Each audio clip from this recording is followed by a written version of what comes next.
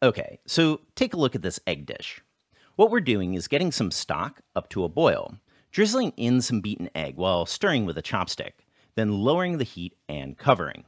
Now, I want you, in your mind's eye, to just guess how this dish is going to look like in the end, because it was definitely a bit unexpected to me. Maybe you already know what's going on here, but you can pause the video if you like. For me personally, I was expecting something pretty egg drop soupy, and definitely not this. You see, this is Claypot egg, and it's a classic dish from the Henan province in China. And while Henan food might not have the same international recognition as Cantonese, Sichuan, or even a whole host of other regional cuisines, it's a province that sports some of the most interesting culinary techniques we've ever seen. From noodle soups cooked in an alkaline grits base, to eggs cooked in a mold with rice batter and filled to the brim with toppings, to duck stuffed with chicken, stuffed with pigeon, stuffed with quail. It's pretty clear that there's a lot going on there. But it makes sense in a way, because Henan, also referred to as Zhongyuan, the Central Plain, is, of course, one of the oldest areas of China.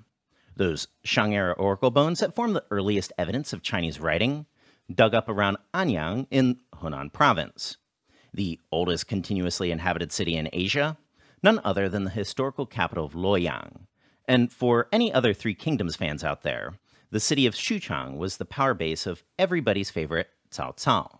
Historically, the area's been a beating heart of Sinitic culture, so it's no wonder that they've got some pretty cool stuff. But unfortunately, for us, we've yet to swing up that way ourselves. Planning, but COVID kept on getting in the way. So for this, we're going to be relying instead on our growing collection of old Chinese cookbooks. So any Hunanese out there, do let us know in the comments how we did. We'll be covering 2 egg dishes.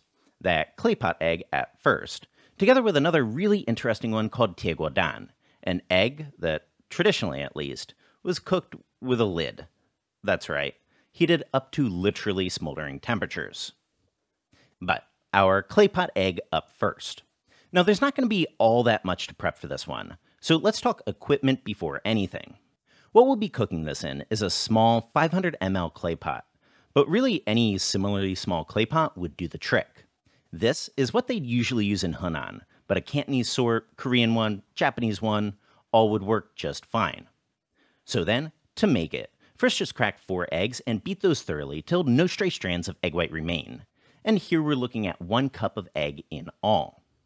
Then, to your clay pot, just toss in an equal amount, so 1 cup, of stock and get that up to a boil. In the meantime, toss a touch of vinegar to the egg, like about a 1/4 teaspoon or so, which will help the egg set later. Then, season your stock. 1/2 teaspoon salt, 1/4 teaspoon chicken bouillon powder, and an aggressive sprinkle or about 1/8 teaspoon white pepper. Get that up to a boil once again, then start to rapidly make a sort of whirlpool motion with your chopsticks, and slowly pour that in, just like you were making an egg drop. Then cover, swap the flame to medium-low, and cook that for 5 minutes. And after that time, you should be looking at a very jiggly egg, something texturally that's pretty close to steamed eggs or maybe a pudding. Just top it with a good bit of cilantro, and that's it. Claypot egg, done. And for best results, we like to devour this one alongside white rice. Alright, now for the second Henan egg dish, tieguodan, or iron egg. Now, some of you might have actually seen this video circling around before because it really is quite impressive.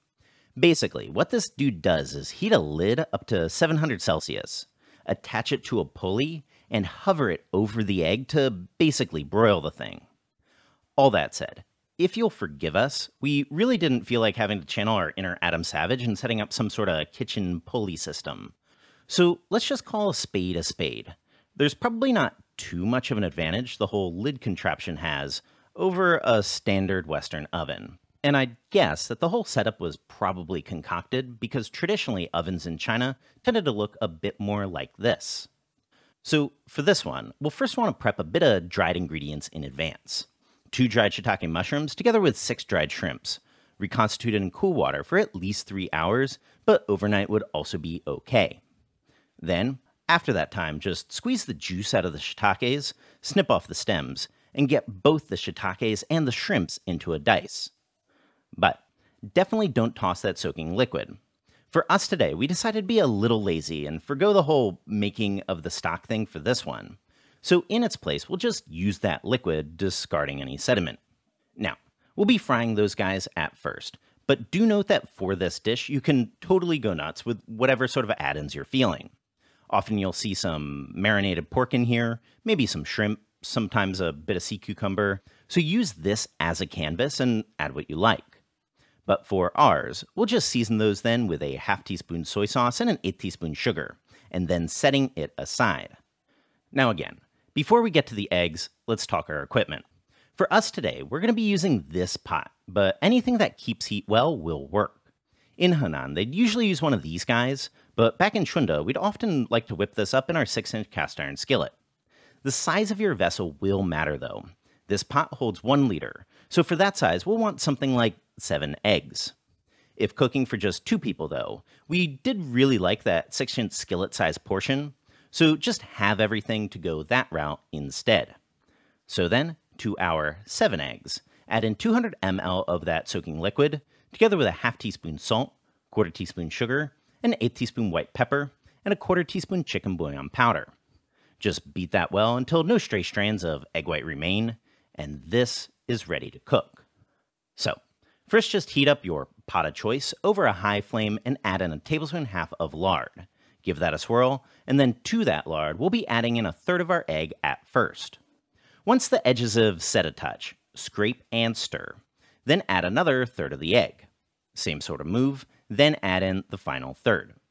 After a nice mix, dump in whatever add-ins you've got, and then we'll transfer this to the oven.